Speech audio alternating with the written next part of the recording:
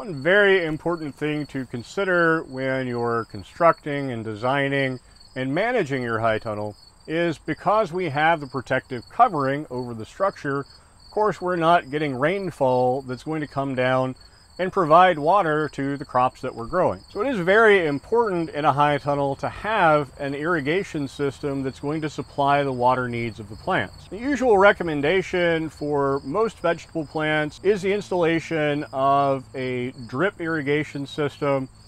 This can run directly over the ground and supply water directly to the root system of the plants. This is very good at making certain that the plants maintain the level of soil moisture that is required for optimum growth. And because you're supplying that water along the ground rather than to the leaves of the plants, also has the advantage of limiting a lot of the disease issues that you might see in some of your vegetable crops.